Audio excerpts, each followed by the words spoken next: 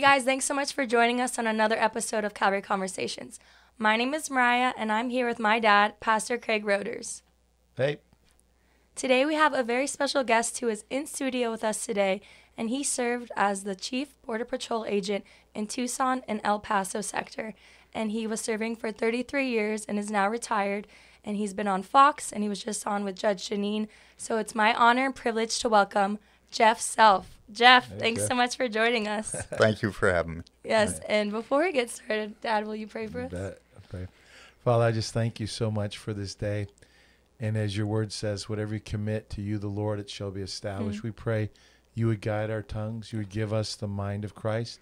I pray like you, Jesus, that we would not fear man and say what man wants to hear, we think man wants to hear, but we'll say what is true, Lord. Help us to speak what is true, what is right. Help us to wrestle because, Lord, your word says we know in part and we prophesy in part. So we don't have a perfect understanding of your word. But, Lord, as we speak today, as this is a conversation, I ask you'll help us to really wrestle with the issue of caring for the foreigner, but yet also being shrewd, also saying, wait, if we're in debt and we're struggling, how can we take on more and more people? So, Father, help us to be balanced. Help us to treat people the way you would treat people. Help us to care like you care, but help us also, as we read in Romans 11, that it says you are both kind and severe. We don't ever think about that. There's times where you say no. There's times where you are going to be a just judge. So, Father, help us to be as shrewd as serpents, yet as innocent, as gentle as doves. I pray for wisdom. I pray you'll bless this conversation. And I pray that we'd really get your perspective on the border today, what that means biblically. In Jesus' most powerful name, amen. Amen. Amen. All right, like we like to tell all of our guests, this is a conversation. So we are going to just, we interrupt. But Jeff, he is a friend of ours, and we really respect him for all you do. You're definitely a servant leader, and you are a man that is humble, and we definitely see that. Can I tell a story? Yes, you can tell a story. This is a story. It's so cool. We don't have cable at our house, and just because I would watch TV all day. Yeah. But not because I'm so spiritual. But so Jeff came to our church I don't know how many years ago, quite a few years ago, maybe 8 years ago, 7 years ago. And all of a sudden, all these people going, Jeff Self's here. Jeff Self's here. He's the head of border. He's the head of the Arizona border. Oh my goodness, Jeff Self. And I just kind of people tell me a lot of things. So I was like, okay. And then I never really talked to him. I never really spent time, didn't kind of say, ooh, I got to meet Jeff Self. But that was really cool because we were in LA, I think, and we were watching Fox News, and all of a sudden we saw, I was going to say Judge Janine, what's the name, Napolitano, and Obama. This was when Obama was president, so it was a while ago. And then we saw Jeff right next to him. I was like, whoa, wow, I can't believe I know that guy.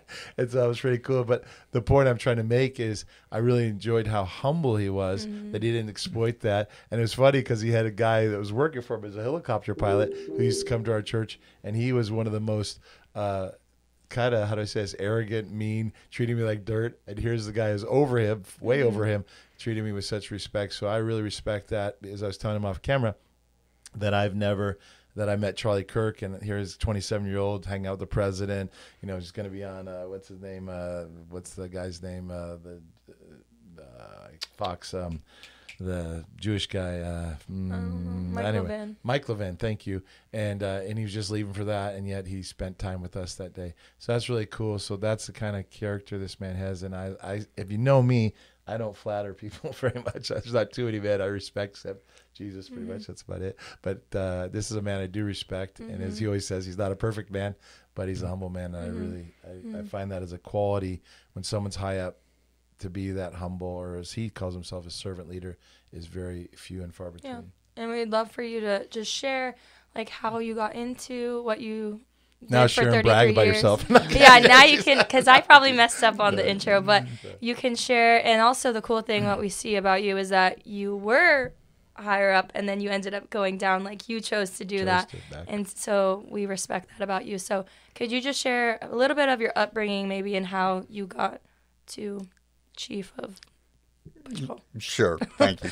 And thank you for the kind words, Craig. I mean that. But so I was born in Modesto, California, but at a very young age, my folks moved us, me and my sisters, to Sierra Vista, Arizona, where they worked on Fort Huachuca.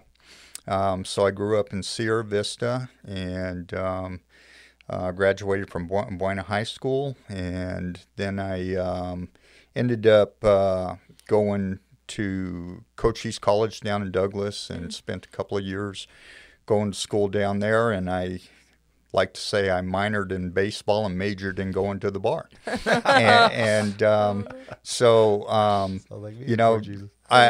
Throughout my childhood, I always wanted to be a police officer, and at 18, I started testing to become a police officer, and ultimately I got hired by the U.S. Border Patrol in 1988. And how old were you then? I was 23, Okay. 23, Pretty 24. And during that time period, I was also dating my wife, Cheryl, and we ended up getting married just before I went into the academy, and then ended up going to Uvalde, Texas as a Border Patrol agent, came back to Arizona and went to Nogales after 2 years in Uvalde, Texas, and ended up started having kids, have four beautiful children. During that time frame, so I did not come from a family that attended church. My wife did, and during that time frame, we were going to Calvary down there with Pastor Pat in Sierra Vista. Yeah. And one December 24th, after going to church for a couple of years, God punched me right in the middle of my chest and woke me up. And I still get... Yeah, but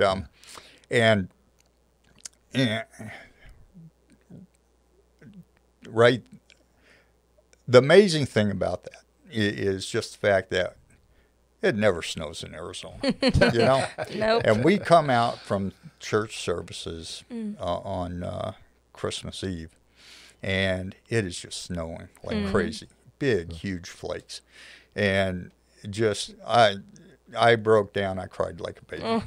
And so Christmas morning, we wake up and my wife gives me a present that she bought me a couple of weeks earlier, and it was this Bible. Oh, wow. And so God has been at work in my life, and He continues to be at work in my life, and how that pertains.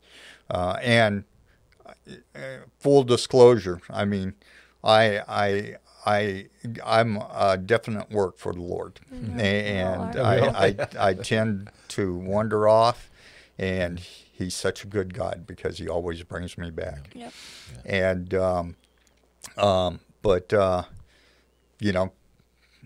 went through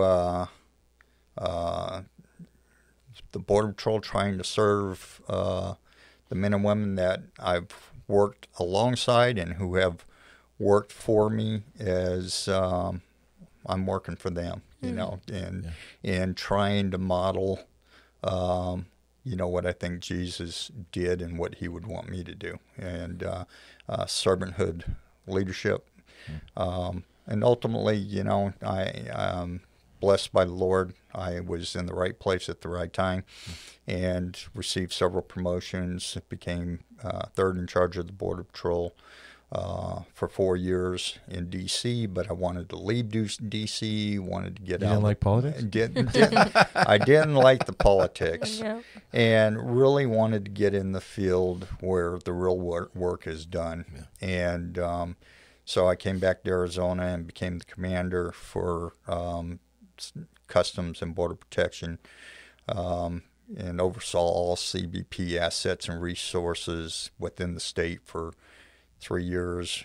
Went over to El Paso after that as chief patrol agent for 3 years, and then wanted to come home to Arizona to finish my career, and came back, busted back again to the deputy chief patrol agent of Tucson sector and then ultimately retired in that there's an age limit, and I reached that age limit, and I had to retire. But the point I have to make is, and I shared this with you once before, is Anita and Dwayne were over my house one day, and I talked about a bunch of positions, a bunch of roles I played. They were impressed with the pictures of you with people. Right? Yeah, they were impressed with. I had plaques signed by President Bush, by President Obama.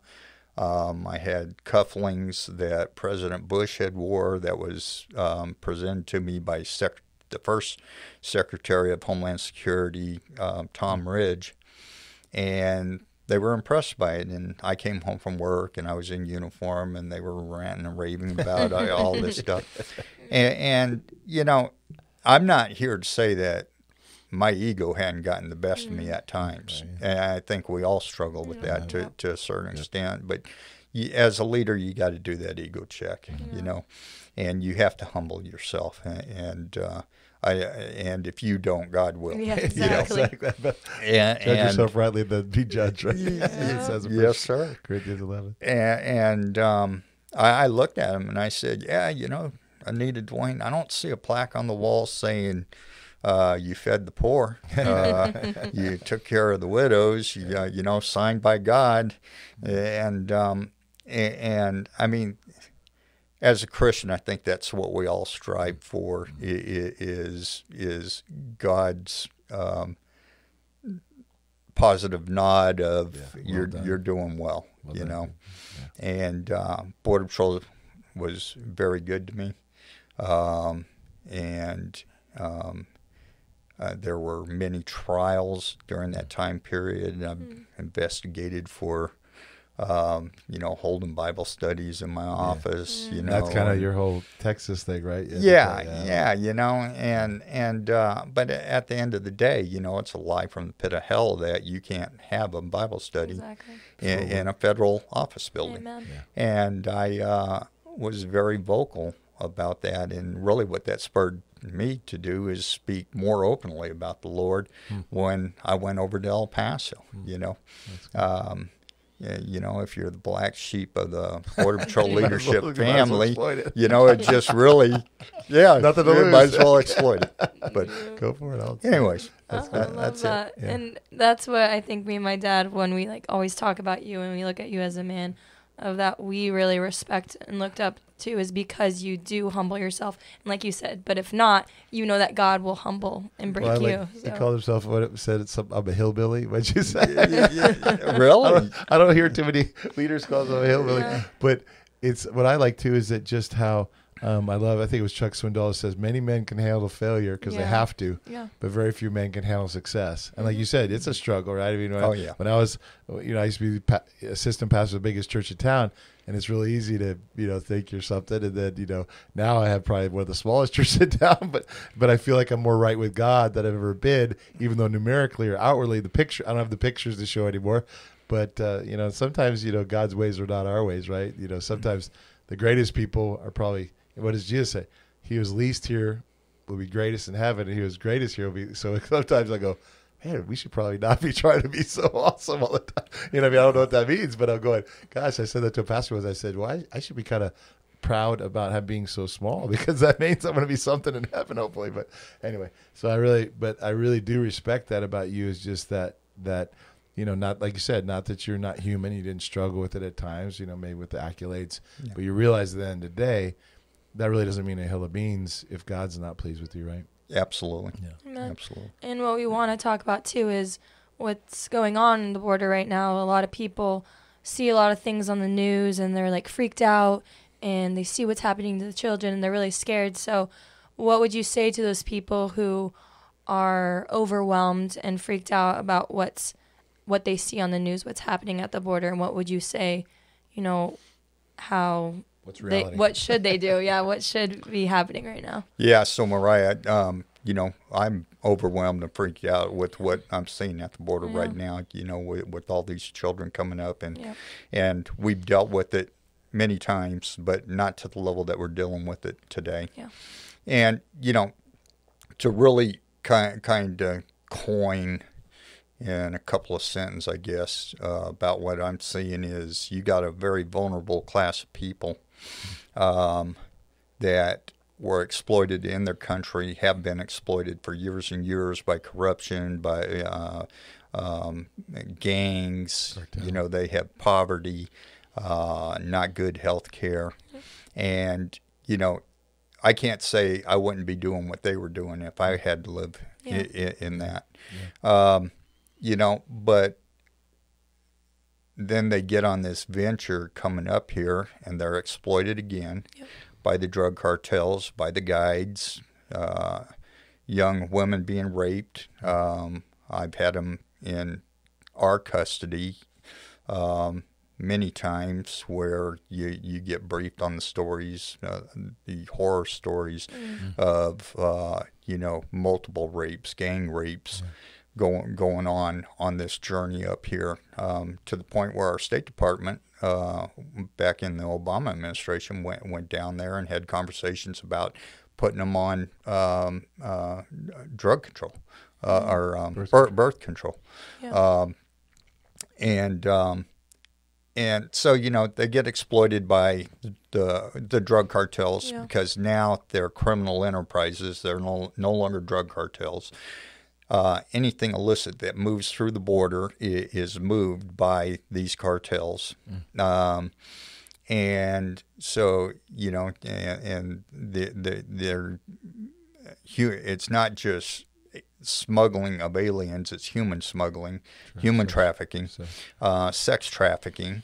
And so they're exploited by them. And then they get into the United States, and truly, if God willing, if they make it, because no one doesn't want them to we would prefer that they do it legally, but what's the alternative? Well, who knows how many are dying on this trip coming up here. And really, from where I sit today, this is the first time I know of in my 33 career where they're being exploited by the United States government. They were invited up here by this administration, which is a real concern to me. And truly, in talking with the leadership of the Border Patrol that I maintain contact with, this administration is doing nothing to stop them from coming up here. And explain 1 second, too. You're not just a hardcore Republican because you voted, I'm not going to tell what, but you voted for a Democrat. So you just want the best person, right? You're not just a diehard Republican, right? I mean, you care about truth. I voted for Democrats several times. I voted for a Democratic senator that's serving right now. So you don't just dislike Biden because he's a Democrat. You dislike the policy. I dislike the politics. Exactly. I just, I mean, and it's not just border security issues. That is one that's very dear to me, obviously, because I've seen the border security apparatus dismantled that we spent building for the last 20 years since 9/11. We recognized there was a threat, and this threat needed to be dealt with, and it was southern border. Why was it a threat? Well, you look at the 9/11 hijackers. What did they exploit? They exploited our immigration system, visa overstays to stay in this country. Okay, and that's not to say that every visa overstay is a terrorist, because they're not. They're people trying to make a better life. And I think that's back to the shrewd as a serpent, right? We got to really balance it because we want to be shrewd, but we also want to be innocent to care about these people. Yeah, you can't hate these people for what they're doing. Because like you said, if it was us, your heart has to break for these people. I mean, if parents are so desperate to just give their child send them on their way, there's a lot of desperation out there. But the fact of the matter is there's weights and balances to this, and we can only take on so much as a country, because at the end of the day, we're going to be dealing with what has happened in the last couple of months for years and years and years. And we're spending, did you agree with this? I heard that we're spending on average $60 million a week to house these children. Oh, easy. And it says 100. And Charlie Kirk said they 135 billion a year for. Yeah. Yeah. No, I don't know the numbers. But you said that's definitely those realistic. make sense. Now, can I ask this? I want to ask this real quick. But now explain too, real quick. Maybe you're going to, but why this administration? Why it's bad? Because you had said to me in the parking lot, we talked about how it's really not. I mean, the guise is that we really care about humanity, but really, you were saying it's a bigger thing of really a future. Just for a political stay of exploitation again. Yeah. So you know they're being exploited for their future vote. Yeah, you know, I mean, they're the people I've talked to in the Border Patrol. There has been no conversation with the Secretary of Homeland Security or anybody else as to taking the necessary operational actions to stem the flow of these people coming up, okay? You know, right now they're saying the Vice President Harris is going to go down to Central America and get to the root cause. Well, come on. We could tell you the root cause. I mean, that's a no-brainer. Why? I don't need the Vice President to go down to figure out what the root cause is. Okay, it's the same root cause that's been there forever. But why is it so at the level? Why are the numbers so high all of a sudden in 3 months of this administration? Well, I'll tell you. You just go back to you know, when all the Democrats were standing on that stage fighting to become the Democratic Party's candidate and promised health care. Raise your hand. Most of those people, if not all of them, are still serving in the Senate or in Congress, and every one of them raised their hand. You know, well, who living in that hell down there wouldn't want free healthcare come up if they were invited by the Vice President and Democratic Party. And here's what this means for the state of Arizona. So during 1998 to 2012 timeframe, Arizona was the ground zero for the immigration debate. Why? Because we had unparalleled level of illicit activity coming across it was a chaotic border environment. High-speed chases, bodies laying on the highway, bodies laying out in the desert dying, you know, and it's real impactful, you know. It's not just, I'm going to get off subject here real quick and go back. It's not just the aliens being exploited, it's the agents being exploited. You know, agents have to go out there and recover bodies, okay? And those bodies, you know, sometimes are out there for days. They're bloated. You see dead children. Sometimes the coyotes, other animals get a hold of them and you see a half-eaten body, you know? They've made the job for the Border Patrol agents much more dangerous, okay? Yeah. But at the end of the day, here in Arizona, you're going to see the ranchers that live along the southwest border. Their livelihoods are going to be threatened again from their ranchers, their ranches being trampled. Yeah. You know, cut fences and cattle getting out. You're going to see environmental damage done to wilderness areas. You're going public lands. You're going to see wildfires from unattended campfires that are left burning when the aliens pick up to leave. Okay. I talked about remember Dan Bell? Is it Dan Bell? Yep. Remember Dan Bell is saying how she used to play basketball with his daughter, but he was saying how he just has to sit there with his guys and watch a bunch of coyotes with machine guns taking a bunch of people. And he says you just have to sit there. And it's kind of like, I go, you just sit there? And he goes, yeah, because he goes, they'll kill us. He said, so we just have to kind of hold our ground and just hopefully they don't do anything to us. And he goes, I think one time he said a little skirmish with one of his guys, but he says you pretty much just have to say, just go on through. Yeah. Just don't bug me. Yeah. Don't touch me. I won't touch you. But I said, that is just crazy. I mean, I couldn't believe it. This is right from his mouth, you know, telling me how that's normal everyday life. Well, that was during that that time frame when it was worse was around 2000. The year 2000, we had 616,000 apprehensions here in this state alone. Okay, Border Patrol wide, I think it was 1.2 million or 1.4 million, and in this state alone, we had 1.2 616,000 apprehensions and 1.2 million pounds of marijuana seeds. Okay? We're going back there. Yeah. Okay? Oh, And it's not just because people are coming in. It's because the border security apparatus that was built over those 20 years has been dismantled by this administration, because I believe they want these people here. They need to restock their voter pool, and they're doing it. Tell why on that, because you were saying your opinion was because Trump won a lot of those bases. Well, yeah. So, and it's not just Trump. You know, over the course of some years now, they've seen, the Democratic Party has seen a decline in their voter base of minorities, and it's drifting slowly. Because they know they're being exploited, right? Well, yeah, I believe so. Yeah. And they're drifting over to the Republican Party, and so you need to restock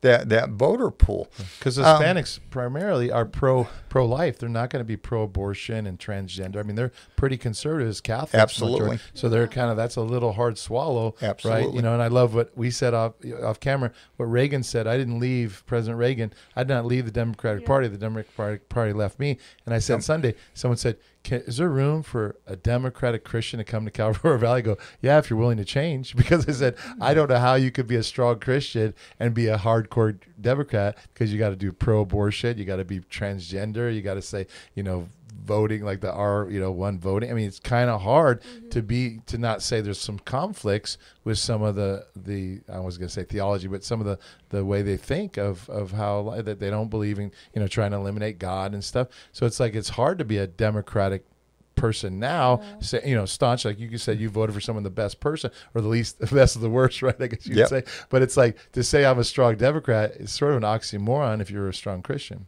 I agree with you wholeheartedly. Yeah. And the shame of it is we're going to go back to that 2000 year where people are going to be dying in the desert, and we're going to be right back at a chaotic border environment, and our Democratic elected officials hold the key to making this thing stop, and they are doing virtually nothing. The only thing they're doing is they're doing enough to say that we've done something.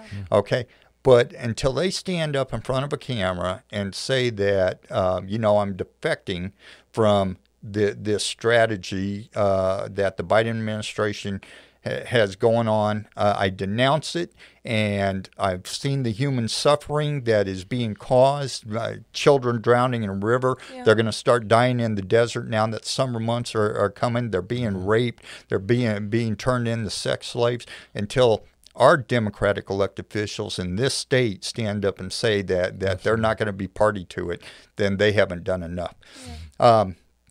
And Craig, to your point, I truly, we talked about this the other night. It is bigger than just border security and bringing new voters into the country. My concern is that it is a complete takeover of the government by one party. You look at, we talked about a Supreme Court case out of California, just ruled on a couple of weeks ago. And it was a 5-4 win for I believe it was a pastor that was holding Bible studies in his house. And because of the COVID shutdown, the state told him, you can't do that. So, they filed suit, and the Supreme Court decided 5-4 that, the state overstepped and you can do that, okay? Christians need to wake up. 5-4? That's great. What are those 4 Supreme Court justices thinking? You're telling us that if we have a pandemic, we can't bow our head to our God? We can't worship our Lord? I mean, honestly, Yeah. and now we're talking court packing. Yeah. Okay. Yeah, it would have been 8 to 5, right? Because they want 4 more, right? Oh yeah. been You know, 8 to 5. and so it's just I don't believe we're in good times. No. That's why there's people. This guy I won't say his name, but he has these shirts that says "Legalize Freedom." You know, we fought for freedom, and it's funny. You know, people always think, especially liberal people think, separation of church and state is to keep the church out of the state. But it was from Jefferson. It was to say, no, we want to keep the state out of the church, right? Because of the controlled church in England when the Queen kind of controlled the church. But it was to say that we just to keep the state out of the church. And he says, because he was worried that I forget if it was the Presbyterians, I don't know what religion it was, but they were worried that the government would favor them and not favor the Baptists. So he wrote to the Danbury Baptist, says, no, there's a great wall to protect the state from coming into the church. So we're supposed to have freedom. We think freedom from religion, but it's freedom of religion that, right, everyone can practice. A Muslim can practice, anyone can practice, as long as, right. I mean, and now if we're a hardcore Muslim, we believe we could kill the infidel, we might have a problem there, but you have the freedom to practice your religion throughout America. And like you said, now that's being questioned because of a virus. And we think, right, we were saying not to be conspiratorial, but this is kind of a step for control, right? The fear of COVID is now stepping, even though it's only 1% people die, right? I mean, it's still a lot, but we've had higher percentage of flu. I think just in, I forget, just in 18, I think we had a huge, 90,000 people die of the flu, that flu season. So we've seen life is risky, but it seems like the government is trying to exploit, like they said, never let a waste a good tragedy, but it's to get, I think we were saying, it's to get control to prepare us to become not a strong sovereign nation that we are, so we could be ready for a one world leader, because how would we ever bow to that? But we're heading, like you said, we're breaking down all these things that, like, you worked hard to establish a border, but we're breaking that down, I believe, to get to where we could be a pretty broken country that would be open to a one world leader. Yeah. No, and I don't know if that went off too far. So no, actually, so I'm laying there in bed last night, thinking about what I want to say, and I think God gave me this because my favorite verse in the Bible is John 15:5, and it just hit me that, and I didn't bring my readers, so I'm going to ask you if you will read John 15:5, and this is Jesus talking, okay? Read it from the perspective of this is our government talking to us. That's good. All right, John 15:5 says, I am the vine and you are the branches. Whoever abides in me and I in him, he it is that bears much fruit. For apart from me, you can do nothing. Yeah. That's what came to me last night. That's Jesus, talking. But it hit me. Our government, as it is today, and look, I am not a what's the word I'm looking for? Conspiracy theorist. Yeah. I'm really concerned. Yeah. Do I think that there's hope? Yes. Do I think that there are very good Democrats out there? This is not, Democrats I vote for, okay? But there's just something not right. There's something going on that all walks of life have very bad people. Yeah. Okay, and I think that there's a power struggle going on, and I think that there are some in this administration that want to replace our hope, our faith in the Lord, and have that transferred to them.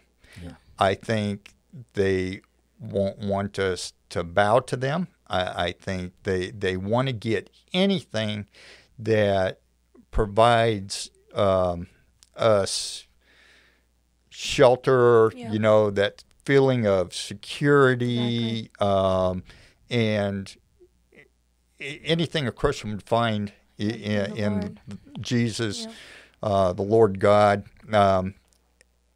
and that be the government be that force. Yeah, and that's why it's like, oh, sorry. No. Oh, but that's where I think it's exactly what you're saying, because a lot of times they're trying to seek, like, trying to be a good person, right? That's what people in the world, they try to do. They try to be good people, like saving the planet, helping everyone. But in doing that, there's a lot of selfish ambition, which that's where Satan, he loves that. He exploits like the good. You ask most people, why do they help the poor? Yeah. Not because they care about the poor. It makes me feel better. So it's Yeah. not even really because I really am broken. Like you've seen the brokenness in the board. They go, it makes me feel good. Yeah. You kind of, like we'd say, it kind of blesses their white privilege. You know, it's like it makes Sure. when I spend all this money on myself, I'll throw a couple bucks to the poor and it'll make me feel good. I'll give $5 to the guy in the corner.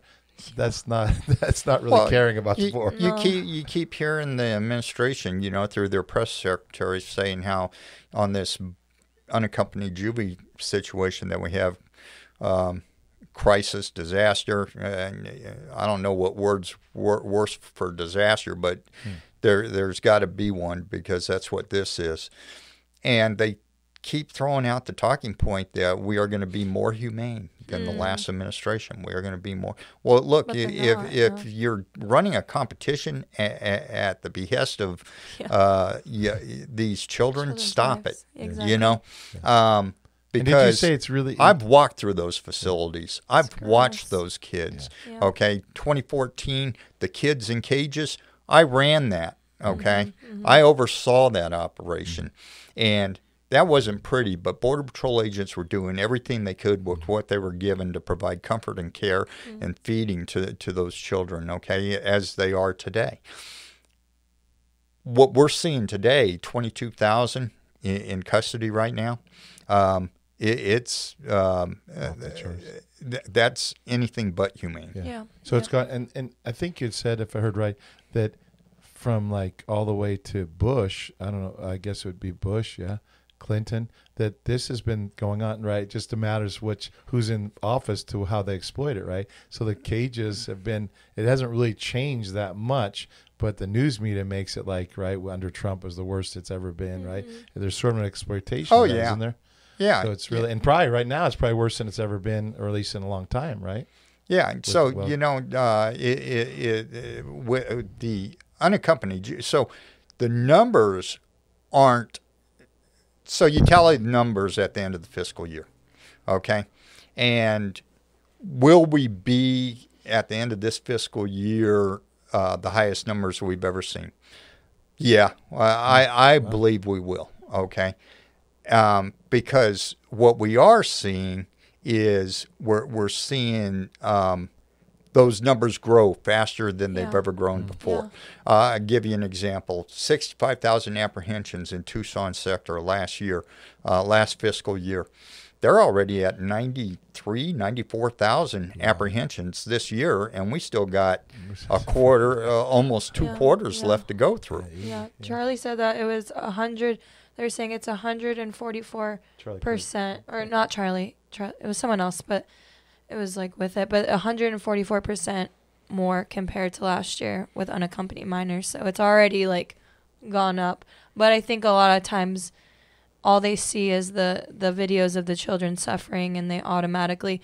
Why do you think that they're still bringing it back to not the administration now? Well, we know why, but they're blaming all that still on Trump. It's nothing but deflection. Yeah. You know, I mean, I think this administration didn't have a complete understanding. I think they were overconfident in their ability to deal with what they wanted. They wanted they wanted the masses coming, okay? But I think they were overconfident in their ability to handle the masses. What I really like too is what you said about the John 15:5, but it says this too. It says, if anyone, verse 6, if anyone does not abide in me, Jesus talking, he is cast out as a branch and is withered, and they gather them and throw them into the fire, and they are burned. Yeah. And I'm thinking, wow, you know, so think about this. I forget the name of the book, but it was a book talking about Russia and says the fall of Russia. And I think the guy who wrote it wasn't a Christian, but he basically, his conclusion was, after studying all of Russia's history, was they forgot God when they became socialistic. Because usually when you have socialism, God tends to go out the window. Isn't that funny? We flirt with that, and they're saying you're noticing something strange. But I think what you're referring to is we're forgetting God. We're kind of getting away. This, because Democrats used to be Christian, but now you saw, what do? They opened the one convention without prayer. They mocked prayer. I mean, they dissed God. So I think that's the beginning. It's like we used to have that right here. Whenever we forget we're one nation under God, we become a nation gone under. And that's kind of what we're flirting with. And you just see Jesus, right after what you quoted, right? If you abide in me, my words abide in you, bear much fruit, but apart from me you can do nothing, which we're flirting with. And then he says, if you don't, you will be cut off. And it's funny because look at Rome. It was one of the most powerful nations in the world, and there's no more Rome. It imploded. It wasn't invaded. It just kind of fell because, and then some people say reasons for that. But I think that's where we're headed if we forget God. We will implode if we forget God. And that's right. The hope is that hopefully enough people like yourself, like us, will get sick and tired of being sick and tired and start crying out, praying for awakening or revival. I like awakening because revival, a lot of churches have a revival every weekend. Woo, woo. But I mean, awakening where people turn back to God and say, you know what? 2 + 2 is not 3. There is such thing as a boy. There is such thing as a girl. Radical homosexuality is not right. I mean, we have to agree to disagree, right? And that's what I always tell liberals. I believe in tolerance, like you said, right? Tolerance. That means we agree to disagree. But now they're trying to do indoctrination, and that's where it's all going crazy. Instead of honoring people's right to be wrong, as long as I'm not killing somebody, like you said, more of almost a libertarian to say, you know what? You do have the right to vote for a Democrat. Like some people go, what? Jeff, vote for a Democrat. How can you do that? But you have that right?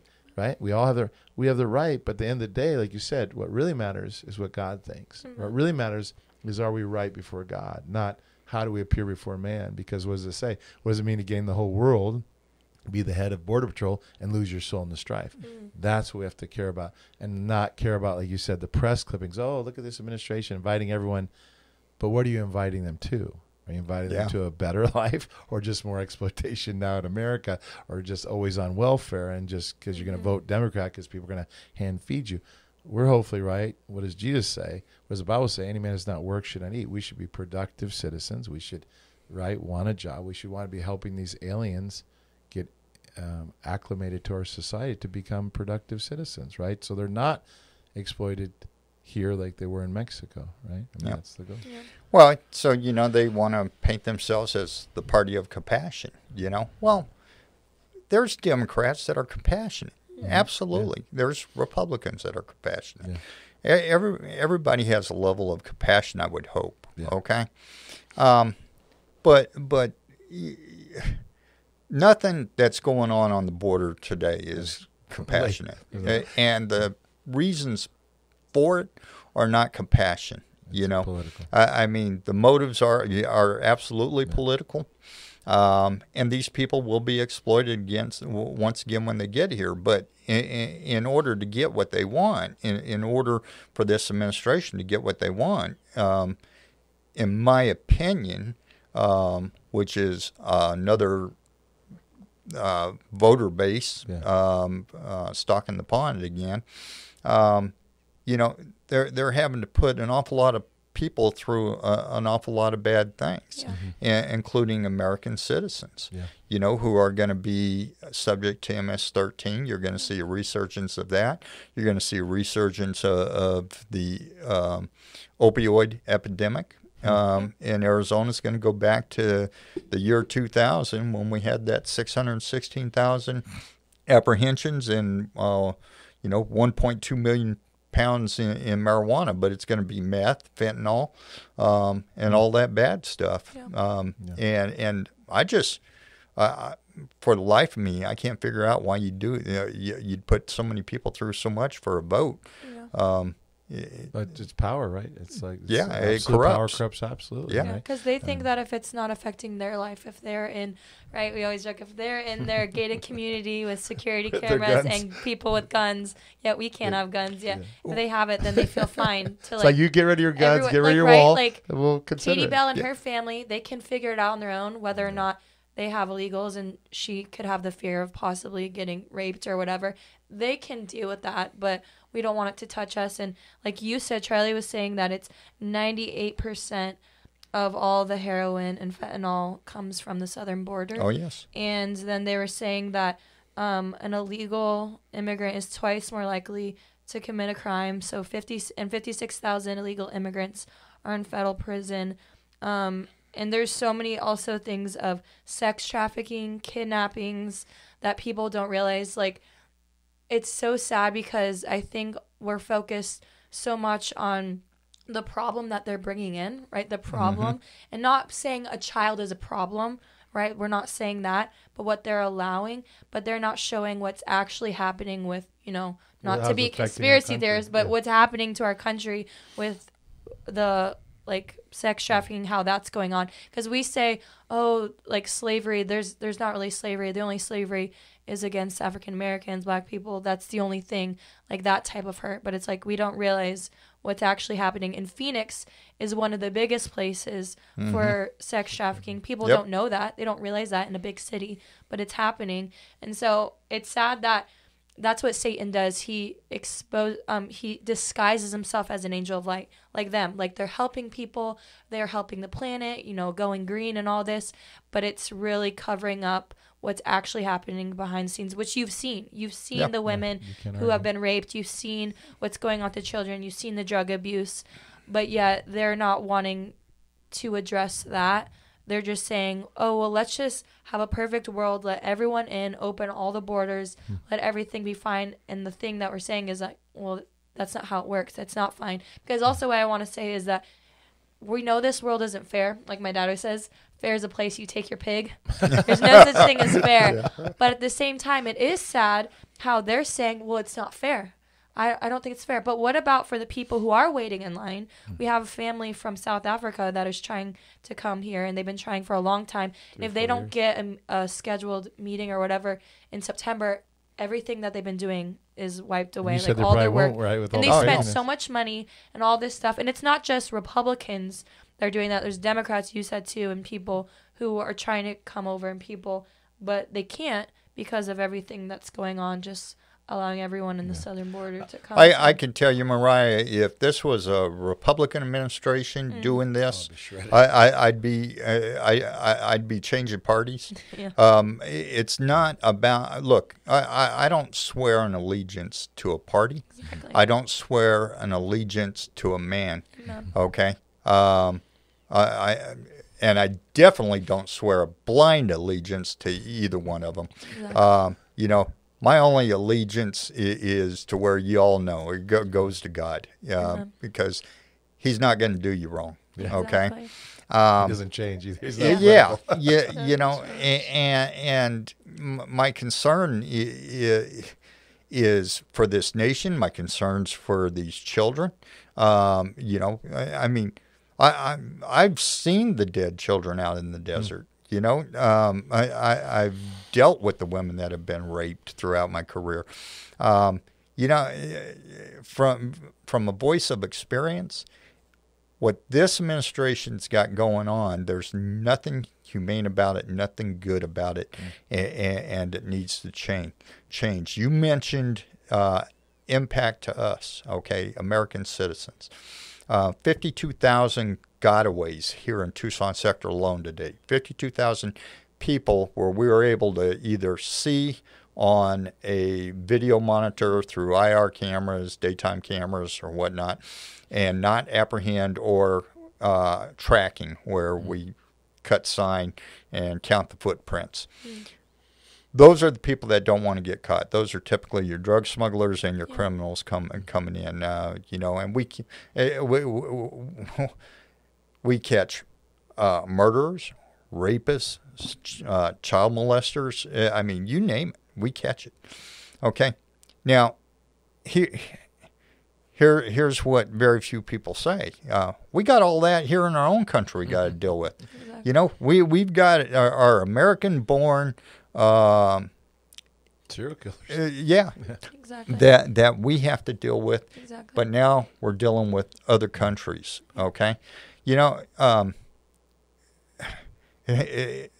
I almost feel like this administration thinks they've cornered the market on humanity. They've cornered, and none of the rest of us have that. You know, you look at this 13-year-old boy that was shot and killed by the cop in Chicago the other night.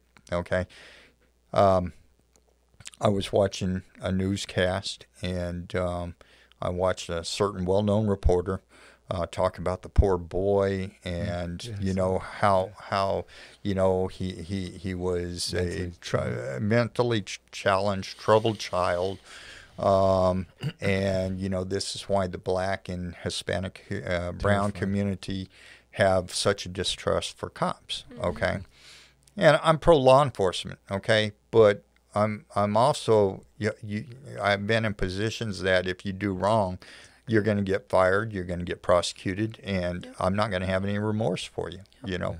Of course, you go through the due process. All right. You know, we're dealing with these children on the border, and we have criminal aliens, criminal children, teenagers coming in. They're all not good, okay? And we're dealing with it in our own country. But here's the problem is, you know, you're looking at that shooting in Chicago with 13-year-old, and we hear why cops aren't trusted and how poor this child was that he was killed by this cop. Who had a gun, right? Yeah. Well, I'm getting there. Okay. Why was the cop going there? Exactly. He was going to a shots fired call, called in from a residence. Okay. So obviously him and his friend, who was a convicted criminal, 21 years old, out at 2 o'clock in the morning on a weekday, were shooting at something. Okay, why is a 13-year-old kid have a weapon? You know, but make it a race thing. What is going on in this country where we look at the cop as being the bad guy? Are there bad cops? Oh yes. Do cops do horrible things wrong? Yeah, because they're people, and at the end of the day, we're all horrible. You know, we all have issues. Okay. By the grace of God, you know, but when we start demonizing our police officers, our border patrol agents, and they are heartless, they are jackbooted thugs, they are out killing our young, and not looking at if you have a police shooting, and it doesn't matter whether it's a kid or not. And a cop does wrong, no one's going to be scrutinized more than that cop. Nobody's going to be investigated more than that cop. But when you have a political party who has set out to demonize the police, okay, and not even look into, you know, what's the background of this kid or this adult?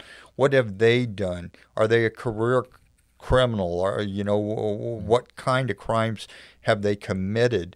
You know, and basing it based on the color of his skin. Yeah, and his age. We've got problems. So you know, that's why I said I couldn't imagine being a cop. I couldn't imagine being a cop today. So we've got a political party that is trying to turn the American public against law enforcement, trying to take your guns, trying to keep you out of church. Everything that is backwards. Everything that is the concrete fabric of of our country that we look to for hope, for security. Our government wants to be John 15:5. But what does it say too? In the last days will be the days of Noah. What was the days of Noah? Violence and murder and lawlessness, and that's where we're headed towards. Yep. And that's where we're going. I mean, the Bible, that's the thing. Like you said, Jesus is not political. He doesn't tell you what you want to hear. He tells you the truth, and that's where we're going to go. And that's why we're going to need to be raptured, right? Because it's going to get so unsustainable that God has to take us out of here because it's going to get so crazy. But like you said, while we're having this podcast, is we're supposed to occupy and try our best to be salt and light, right? To try to do our best to turn this ship around, right? Turn us back to God, because like you said, we're heading some rough waters if we keep forgetting God and going. I want to talk, I don't know about this, but I want to ask you, so what do you think of, like, when you're talking about how we need to help all these people and all the hurting, and I love how Rob Lowe, Rob Lowe, the actor? Yeah. I don't think he was like a genius, but Rob Lowe was on, I forget what show, I don't know if he's a Hannity or something. He says, the problem with us Democrats, now see what you think of this. I thought it was pretty profound from this guy. He goes, we have big hearts and we want to just give money to everybody. Yeah. But we're not really good with our money. That's what Rob Lowe saying this. And then he goes, the problem with you Republicans is you're pretty good with your money. Remember, that used to be the way it is when we were kids. Like, Democrats care about the poor, the Republicans care about the rich. They just exploit, right? And now it's like you don't know who's. It's like who's what. Even the Democrats don't care about the poor, or care about the union worker, or care about anyone anymore. They're just kind of doing whatever and working everyone. But he says, but we need to find a balance because we need to be good stewards with our money, right, as a country. But we also need to help people, right? It can't be one or other. Because I was just telling someone the other day, I said the problem, why my liberal aunt hates capitalism, because we exploit our workers a lot of times. We keep wanting more and more instead of remembering what the Bible says in Isaiah, don't exploit your workers, care about the alien, care about, we've got to do unto others, you do unto you. But we kind of go, hey, do unto others before they do unto me, right? I'm powerful, I just keep doing. And we got to find that. So what would you say, Jeff, is like not that you're a politician, but what do you say? I mean, because I think too, I want to say this is that, it says if you can't, it's talking about an elder in the Bible, someone who manages the church or kind of a leader in the church. So if you can't manage your own household, how can you manage the household of God? Well, I'm going to kind of do a little stretch here, but I think if you can't manage your own country, right? We're at 30 trillion in debt, growing, right? I mean, it used to be, I think, just a little while ago with Clinton, I think it was 7. I mean, it was pretty low. I mean, it's like now it's exploding, and now they're saying our kids are going to be paying 80% tax pretty soon if we don't stop this, just to kind of keep it. So how do we manage our household, right? I mean, we need to get our physical house in order, right? If you're barely paying the bills, you're going to say to your wife, hey, let's bring in let's adopt 6 children and not get money from the state, but just adopt. Your wife would say, you're crazy. We could barely feed ourselves. So how do you, been there, done that, how would you say, what is the balance of having the heart of Christ, to care about the poor, care about the alien, the foreigner, but yet to be shrewd to say, we kind of have to get our act together before we can just welcome all the hurting of the world. I mean, what would say you on that? So to your point about Rob Lowe's example, from a biblical standpoint, give to Caesar what's Caesar's. I mean, give the Lord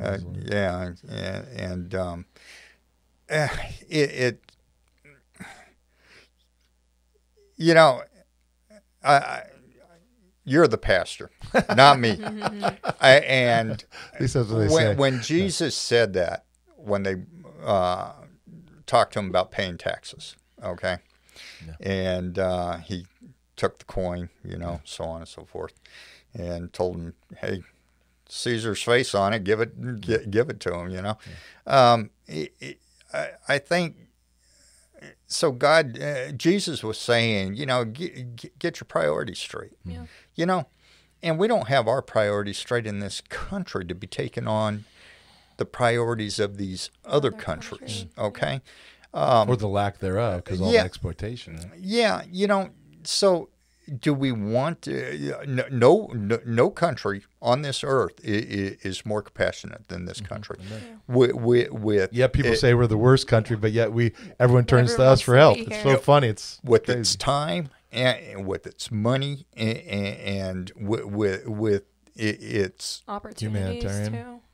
It's believers, mission trips, and going and helping and doing what you can do. We still give far more money than any other country in the world. Absolutely, but the problem, like Honduras, El Salvador, is the corruption. We're giving millions and millions of dollars every year to those countries, but it goes to the corrupt people, to corrupt people who bank it.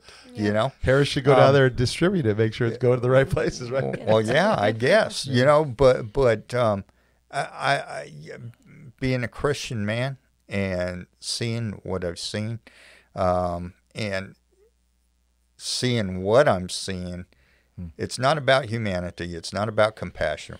Okay. You're charging the base. If it were, I wouldn't be sitting here having this conversation if I truly thought that this was about. Now, would I agree with it? I'd have issue with it. There's better ways of taking care of these children than what's going on today. Yeah. Okay.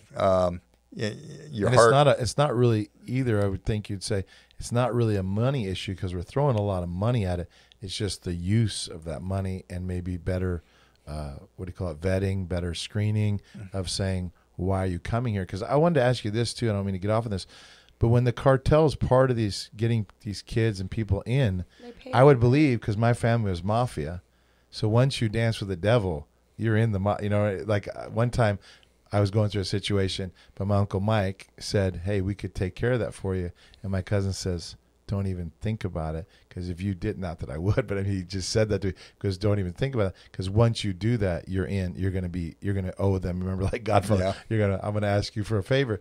I mean, that's the way. So I'm believing the criminal trail doesn't end at the border. It probably there's some link, right? If they think they can use them, right? Oh yeah. Something. So so it doesn't just stop there. If you look at if I'm from Honduras, I have no money, and I need to get smuggled. So like I said earlier, nothing crosses that border. Nothing illicit crosses that border without the cartels I mean, honestly, at the end of the day, the Biden administration is the biggest financer of the criminal cartels right now in Mexico. Because he's welcoming all their payment. Absolutely. And what are they going to do with that funding? They're going to buy greater corruption in Mexico. Better tunnels. Better tunnels. They're going to buy a lot more weapons to continue their war in Mexico. And so, if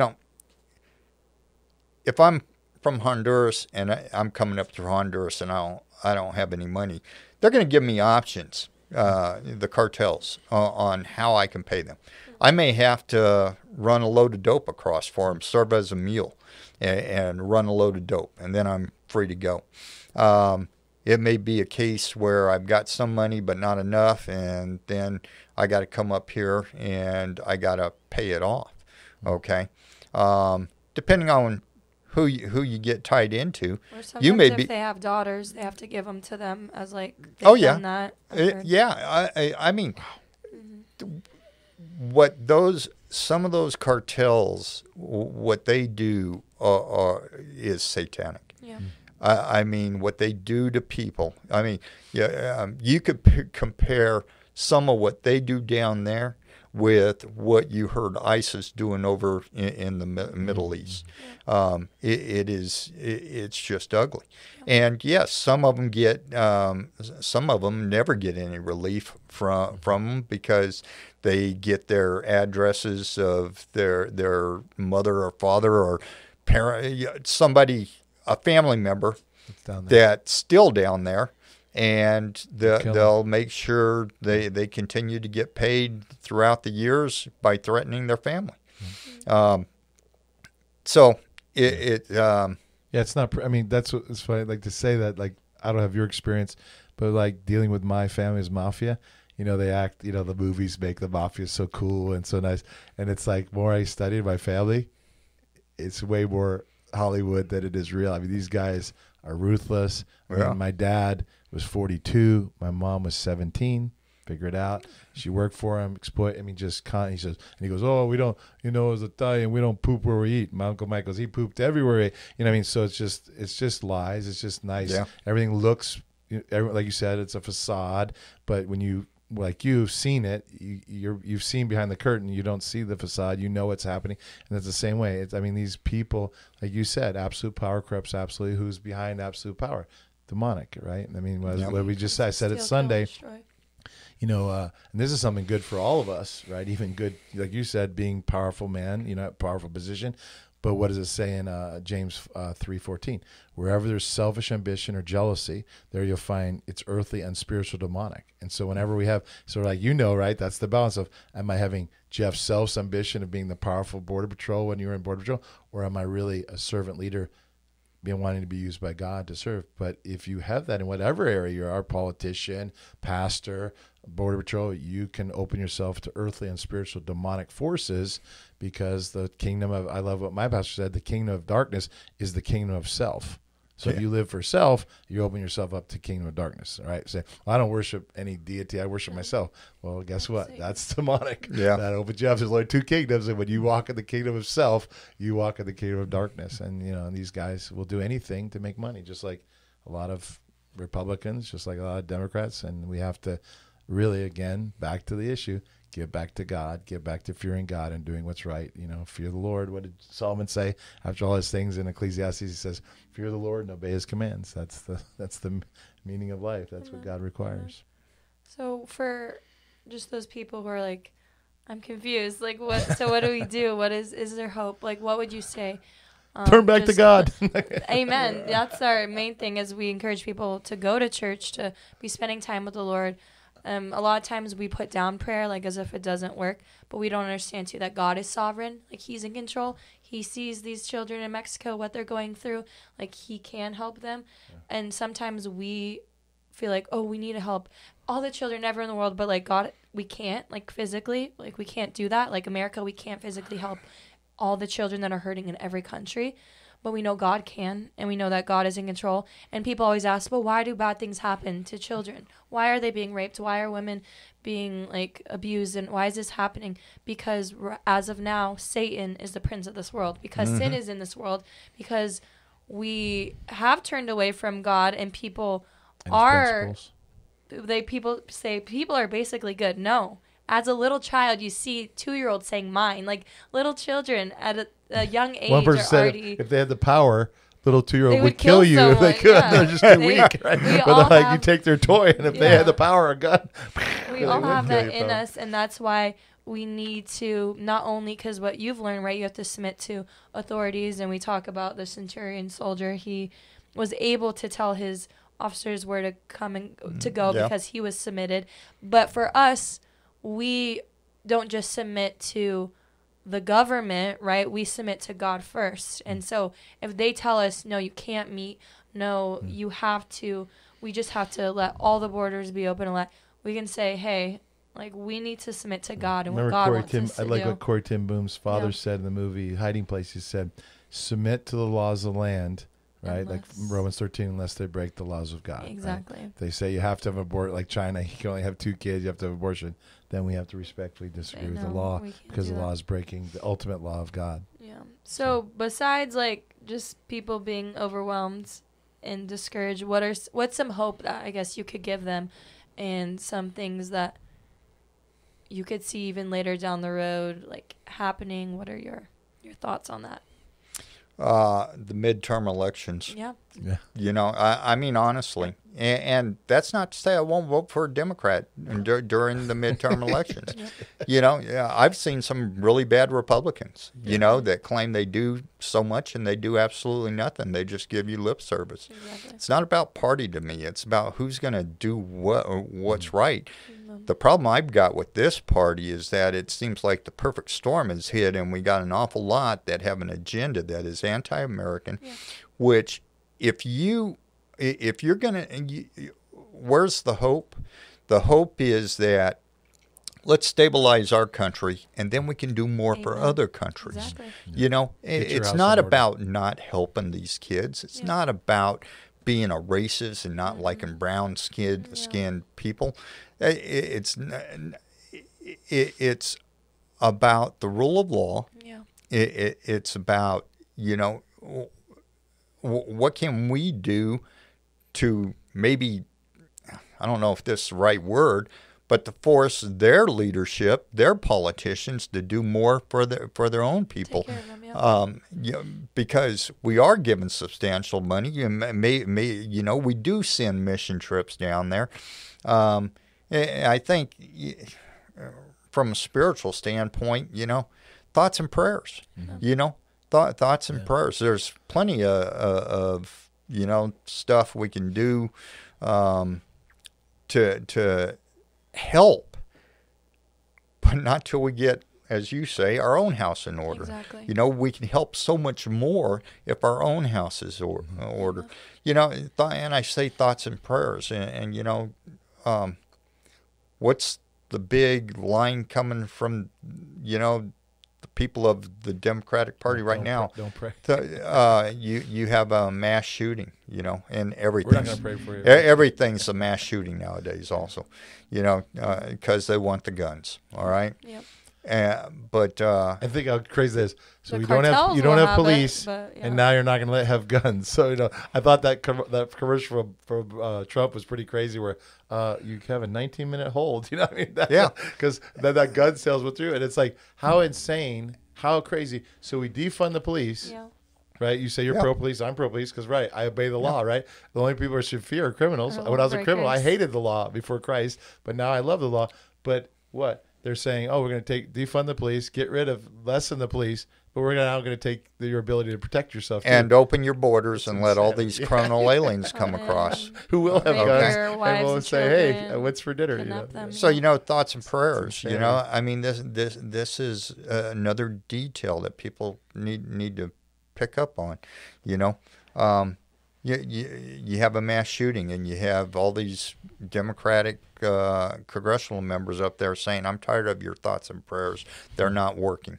Yeah, thoughts and prayers do work. Okay, maybe not the way you want them to work, but they do work. But doesn't that tell you something about that person? You want to submit it to God.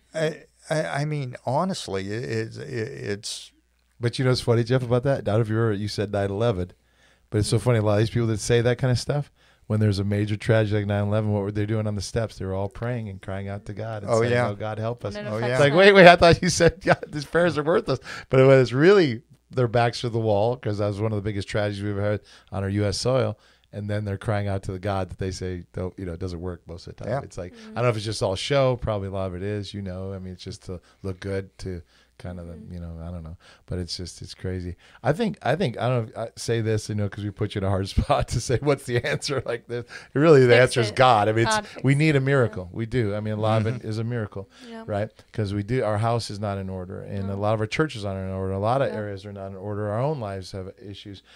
But I think is, the verse I think is, and you jump in anytime you want, but I think is the Romans 5:20, wherever sin abounds, grace abounds much more. Mm-hmm. We have to remember that. Yeah. Sometimes we just focus. We watched. Like I said, I can only watch so much news, and I want to go cuckoo. I go, I just got to be careful because I get too frustrated. I get mad that something needs to happen. I hate hearing Hanny. Oh, Comey's going down. Oh, it's like, no, they're not. Just shut up.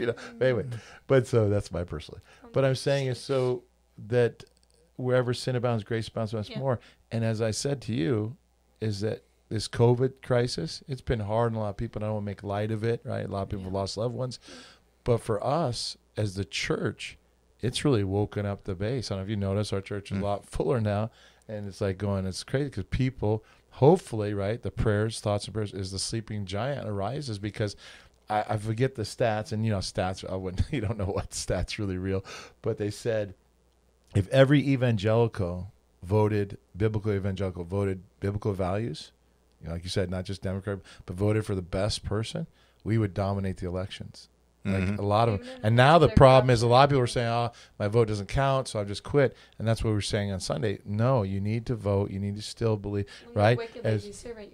Wicked lazy servant department. I mean, out of outer darkness. How's that? So we can't give up until there's breath is out of our lungs. I mean, we got to keep fighting for the best. We got to keep saying, and know that, like remember the argument about Romney versus Bush, and they said, Romney versus Obama. We said, you can't vote for a Mormon. And I love what pastor said. He says, unless Jesus, his name's on the ballot, you're always voting for the lesser of two evils, right? So you got to vote, like you said. I mean, you might not support all the Democratic beliefs, right? You don't believe in abortion. You don't believe in transgender. You could be a Christian transgender or homosexual. We have to say we disagree with that biblically because the Bible says homosexual.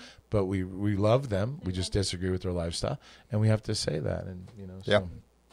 Anything you want to say? Last closing thoughts, because I know No, I mean. Did you ever think your thought you were thinking about? Did you ever get that back? No, I never got that back. I lost that one. Biden moment.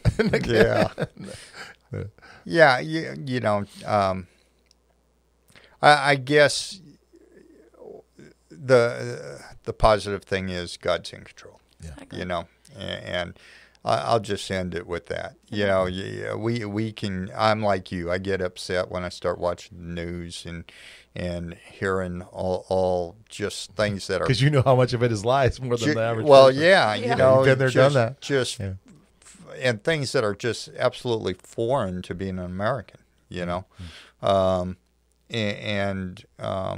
but at the end of the day, the hope is that you know, God is, well, it's not the hope, because I know God's in control, always in control, and we could put our faith and hope in Him. Yeah. No, we have to first submit to Him. That's the key. Is like submit to God, resist the devil, and he will flee. But everyone just wants the devil to flee, the bad to go away, but they don't want to submit to God and humble themselves. And like what does it say after? you And do. draw near to God. We got to not just. They got to then draw near to God, and He'll draw near to you once you submit. Yeah. You know, a lot of people want to live in blatant sin and say, And "Why isn't God helping me? How come?" my life going Well, so because you're bad? not submitted, right? I mean, like I say on Sunday, I say, you know, as a father, would you say, I one time said to my kids, just do what I say. Quit questioning me. Just do it. And I felt God just laughing, going, "Gosh, that would be so great if you just did what I said. You know, it'd be so nice if you, as a father, I'm your father. If you just obey me as your son." And I was like, wow, you know, it really helped me. And it sounds bad, but it's true that if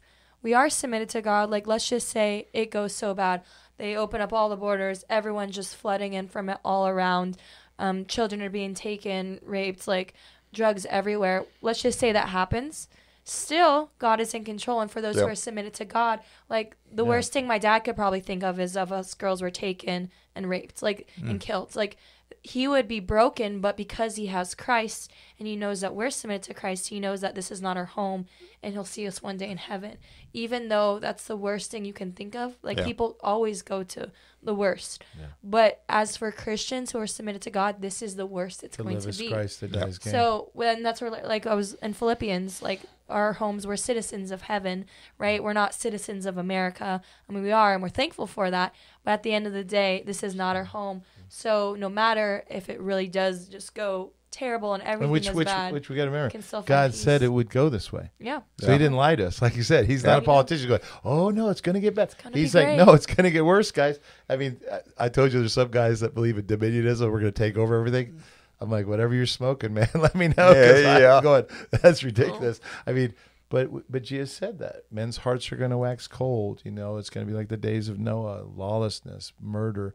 What did I say? Evil will become good. Isaiah 5. Black will be called white. White will be called black. Bitter will be called sweet. Everything's going to be backwards, and that's the way it is. You look at the news, you go, "Wait a sec. Wait, 2 + 2 is 3 now? I thought it was 4. I thought it was, you know." And we have, but that's the thing. We know it. But then in the heat of it, watching Fox News, we go, "What?" Yeah. You know, but Jesus goes, "What?"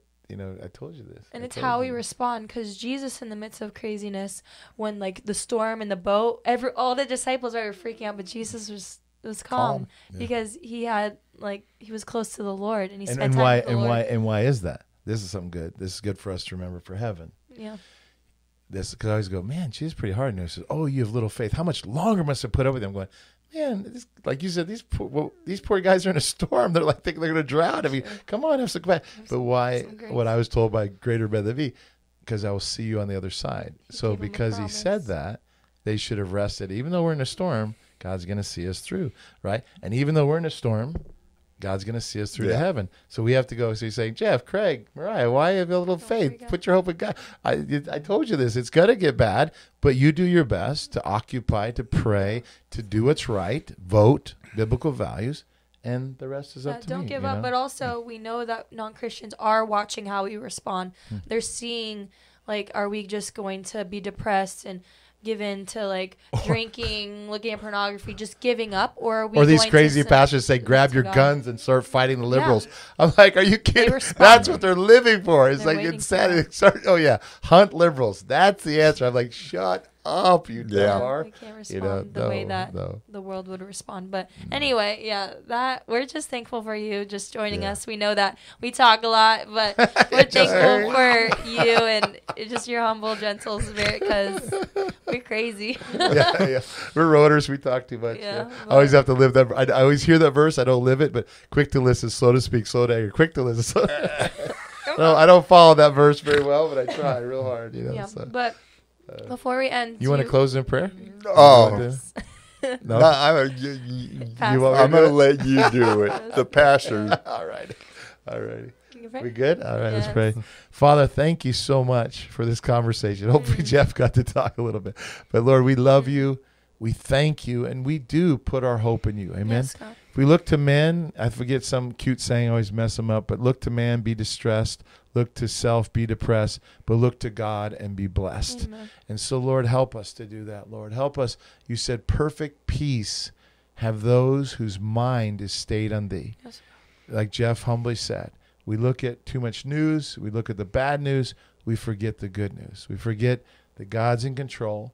And as Mariah said it well, this is the worst for the Christian it's ever going to get. It only gets better. But for the non-Christian, this is the best it's ever going to get. So that should give, like Jeff, has compassion on these kids. We should have compassion on all the people around us that don't know you, because it's only going to get worse. A lot of people think if I commit suicide, I'm going to go from hell. I'm going to go from hell to like a peaceful place.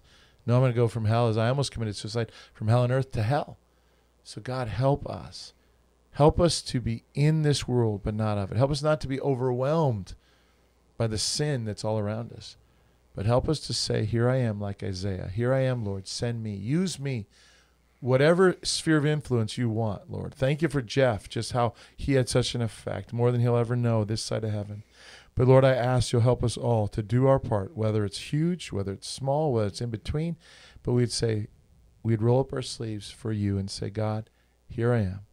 And like it says in 2 Timothy 2:24, that in a house there's vessels of noble purposes and of honorable purposes and dishonor. And if you'll cleanse yourself from the latter, from sin, you'll be a vessel of honor, fit for the master, for every good work. And that's what we want to be. Help us, Lord. Holy Spirit, help us to not just be cleansed positionally, but help us to put on Christ, as it says in Romans 13. Put on Christ, to walk in righteousness. So we'll be those vessels, those conduits that you can flow in and through to touch this world, to turn it back, or to restrain evil. Lord, salt keeps the meat from rotting. Lord, let the salt of you keep this America and the world from rotting. Let us preach the good news. Let us share that we are sinners in desperate need of a Savior, and you are the hope of the world. And I pray that for anyone listening, especially someone maybe is angry, saying, I can't believe you Christians. Lord, touch them. Let us care about those people that are alienated from you, that they right now, that you, Lord, would draw their hearts to you, that they would surrender to you and say, God, what is the answer? Because you promised, Jesus, if you desire truth, you will hear my voice. Those on the side of truth. And if you desire to do the Father's will, you will know whether my words are of men or of God. You said that, Jesus. So, Father, draw people who are really disillusioned but saying, I want the truth. I don't know what the truth is. Open their eyes, open their ears, and soften their hearts to respond and surrender to you. You are the answer. You are the hope. You're the one that gives us hope in a hard time, which we're in.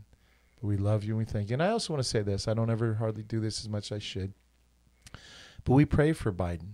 We pray for President Biden, and we pray for Vice President Harris. And we ask God, you said you control the king's heart like a water course. We ask that you would touch Biden. As he says he's a Catholic, but a lot of people have said, how can you be a Catholic and be this way? But I ask that you would convict him. I ask that you would speak to him.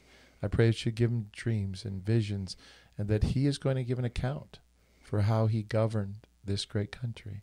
And I pray the same for Harris, for Vice President Harris. I pray you'll touch her. And that, Father, sometimes I look and go, there's no way. But people said that about me. And if you can save me, you can save anyone. So, Lord, touch them and control.